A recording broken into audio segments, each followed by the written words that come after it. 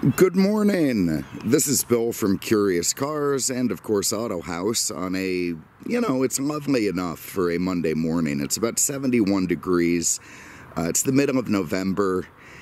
I think it should be a little bit cooler, but I'm going to accept it. I'm going to take what I get because it's not muggy and humid and miserable, so I've got something going there. That's fine. It's good enough. We're here in Peter's yard. I've got this old Corvette. I've got birds in the trees, but I can't see any. None are swooping down at me. I don't see any of his goats. I don't see that giant cat. We're a pretty animal-free morning, which is, again, fine by me. And I know it's been a while. I apologize for that. It's been, more than 2 weeks since I put a video up.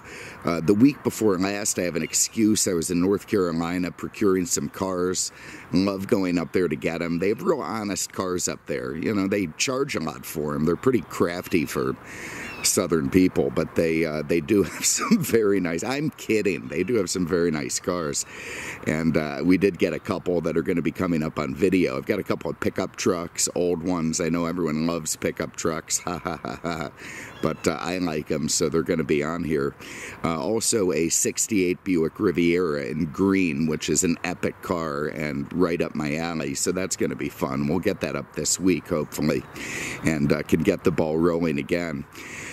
Oh, God. And what else? The world is collapsing, of course. People in the streets fighting. I just look at them on TV and the interwebs, and I think, what a bunch of maroons. I mean, honest to God.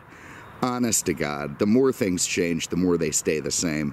There have been fighting in the streets since 1968, and it gets you absolutely nowhere. Probably before that. Then there was that whole Civil War thing. I don't know. It just seems silly to me. None of the guys who ever ran for president in recent years deserve going out and fighting over. I couldn't imagine getting a bloodied nose over one of the two guys in the last one, but that's as political as we're going to get. The coronavirus still going strong. It's a testament to the whiskey that I haven't gotten it yet, and I'm definitely full of that this morning, keeping it at bay, being very, very chipper and cheerful. And I have to, it seems it's generational. I'm a Gen Xer, as it turns out. I fit right in the middle of that time frame, and it turns out we're pretty casual. Gen Xers generally don't go out fighting in the streets. It's the boomers versus the millennials versus the sobbing Generation Z people. They're all so friggin' uptight. I mean, they really need to take it easy. You've got Generation Z running around thinking it's the end of the world. You've got the boomers, I don't know what the hell they're doing other than checking on their Roth IRAs, and millennials, I don't know what the hell they're up to with their beards and their hipster stuff. It just seems like, we Gen Xers sit there in our easy chairs looking around and wondering what the hell is going on with all these people. They just need to relax. And speaking of relaxing, what do I have? Well, I'm not going to get right into the car right away because it's going to be an Auto House video as well. So this is just a little snippet for the Curious Cars people at the beginning.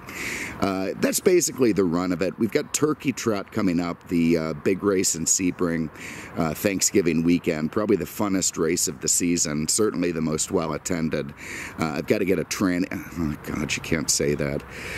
I have to get a transmission in the car before it goes. I've bought an old cheap motorhome to start saving on hotel bills. It turns out the hotel there is really expensive, the one that sits on the track at Sebring, and just doesn't feel like it's worth the money. So I went out and got the cheapest old Class C motorhome I could find. I've bug bombed it to get rid of whatever horrors are inside, and I've got to change out the mattresses because the people who owned it, God knows what they got up to in their Ma and Pa Clampett or whoever. I picture the couple at the end of True Detective, that guy with the British accent making flowers on his whatever. And, that's just not what I need inside that thing. So we will have to get some new mattresses. Anyway, I'm going to cut it short now. Just, thank you for hanging on. Thank you for not giving up. Videos are back. I'm going to get 2 or 3 up this week. I promise, even if my promises don't always pan out, I promise I'm going to get them up. I think I can.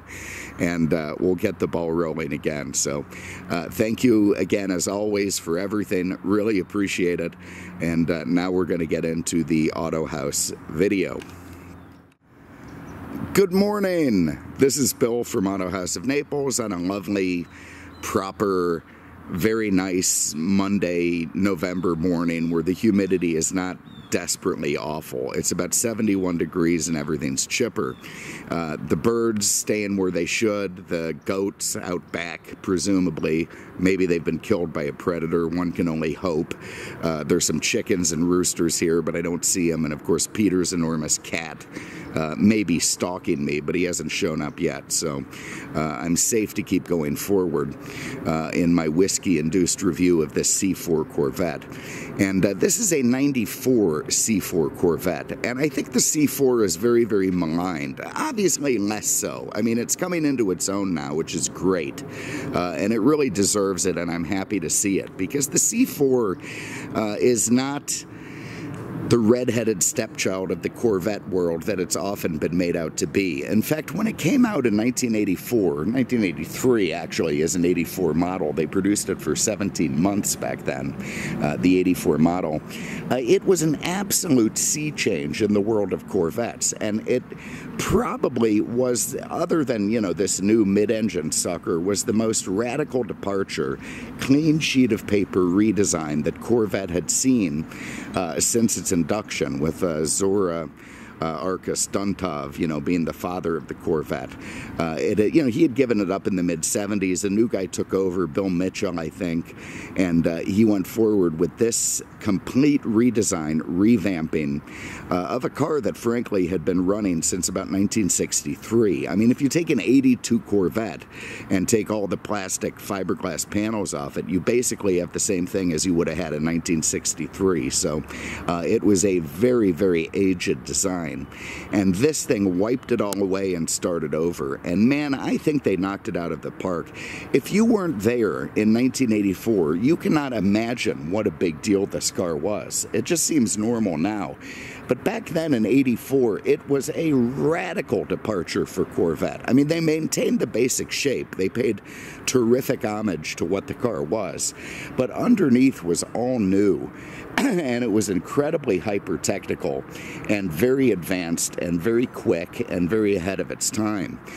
They went to not quite the same ladder frame construction, but they also didn't go to a unibody. It was not a unibody car. It was still basically plastic panels on top of a steel and aluminum frame and magnesium and other exotic metals. But the suspension pieces, you know, back in the 80s, there was, you know, engines were tough. The feds were coming down hard on engines. You couldn't just go for big horsepower anymore. Emissions were too important and too strangling. So Corvette knew they would have to go for braking and handling to make the car world class. They could only come up with about 250 horse out of that first Crossfire V8. So what they did was made it handle, and they made it brake, and they made it a world-class car. And in fact, the C4 genuinely was the first world-class Corvette that could take on all the European stuff and do so with pride. When Car and Driver tested the first 84 Corvette, they got it to hold .90 on the skid pad, which was a huge figure. It blew away everything they had ever tested before. The Porsche 928 was in the low 80s, like .82. The 930, the same. You know, there just wasn't anything that handled like this thing when it came out, and that was very, very cool stuff. Acceleration-wise, it was in the top 6 supercars in the world, 6th place. I mean, you know, it's running with a very rarefied crowd back there, and I just don't think it gets the kudos that it deserves for that. I mean, it was a huge step forward. And anyway, let's just start with that. We'll get into why. And all while retaining its basic shape, which is pretty impressive. Forgive the mist this morning. The hood release is down there. Hopefully that got it. I started wiping the car off the side. Didn't release both sides. That was a mistake because I got fingerprints and crap all over it. The mist is not helping with. It had this giant clamshell hood. As such, when you lift it up, And again, there was just nothing like this at the time. I like the way those pop-up headlights are facing you. Look at those light alloy control arms that it had with the shocks, and there's a big monolith, plastic monolith front suspension. So it had full independent suspension in a very unique style. They had 16-inch rims back then. These are now 17s that were made for the car and really helped it handle. And they had that crossfire fuel injection. This one now is an LT1, which was much better. But back then even, it was still, very much ahead of its time. And that could be mated to a 4-speed, electronically controlled manual gearbox or a very nice 4-speed automatic. But I mean, how cool is this? The whole clamshell forward, the top of the wheels exposed. It's very E-type-ish. Excuse me, I think Colin Chapman would have been very proud of the way this thing went up and down, and just looks terrific and very, very cool. And I do love the way that it highlights the very advanced suspension in this car. Let's see if we can get this down without killing anyone, especially me. Neat stuff. 86 saw the return of the Corvette Convertible. Hadn't had one of those since, oh God, I don't know, like 72 or something. So that was a very big deal.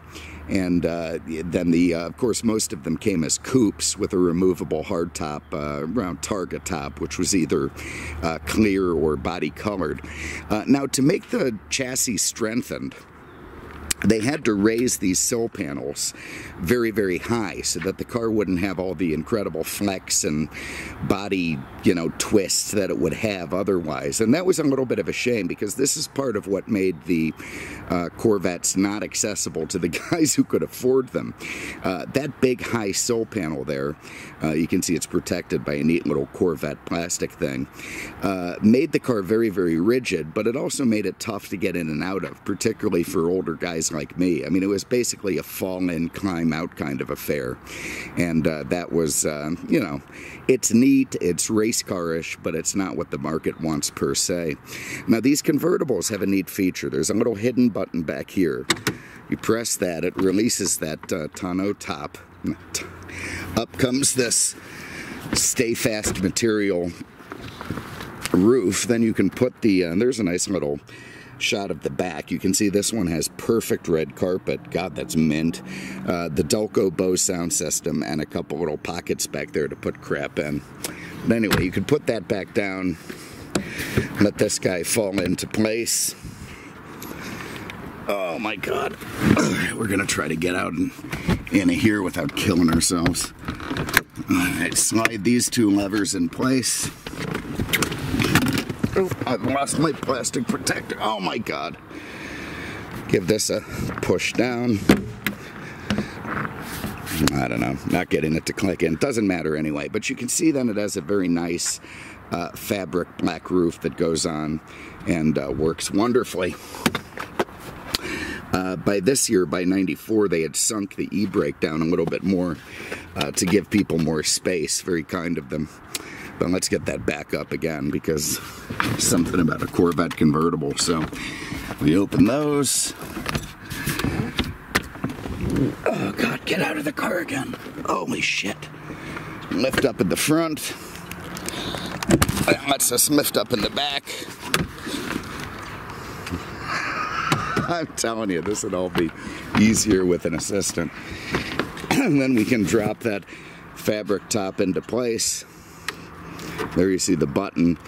This also releases the top, if you will, back into place. Very, very nice. And I'm going to lift these visors up again. Another thing that I loved about this car is the way it retained pop-up headlights and just made them very, very cool. The way they roll like 180 degrees. And that one has a little bit of a strip gear.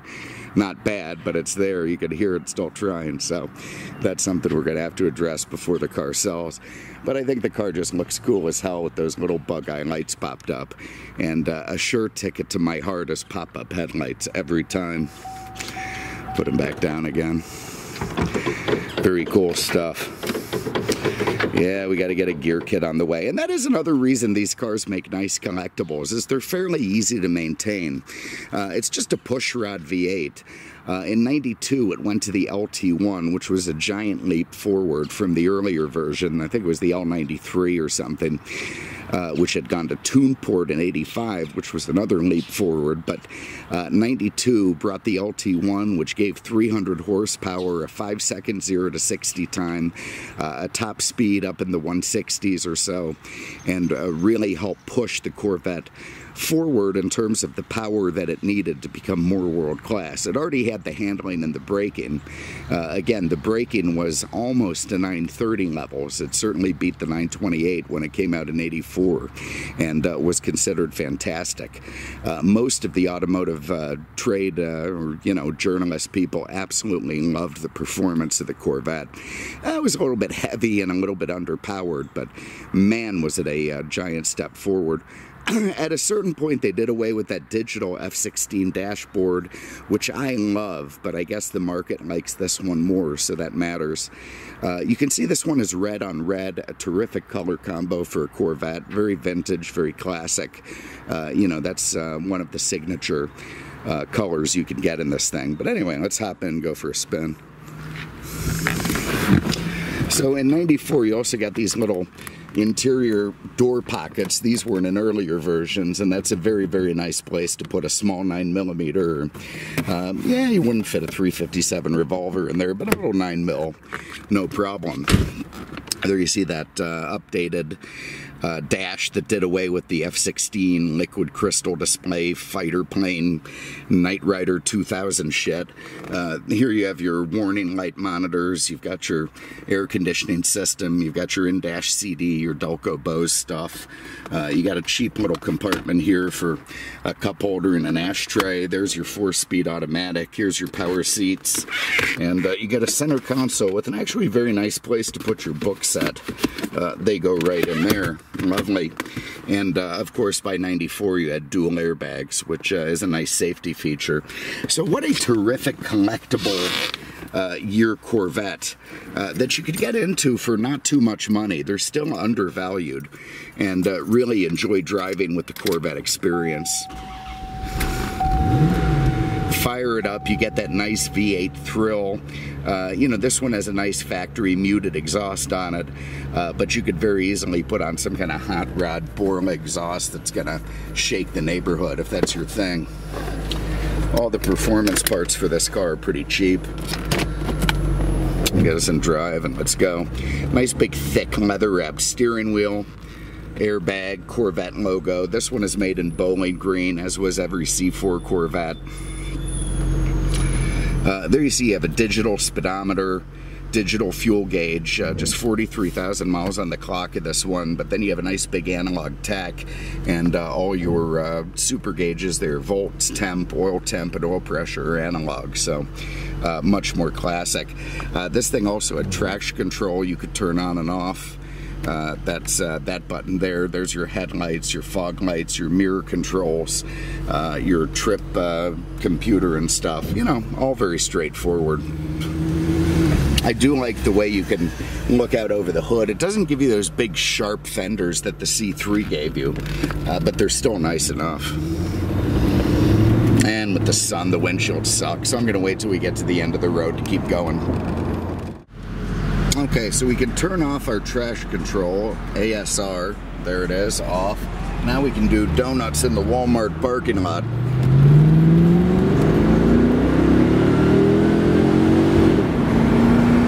All right.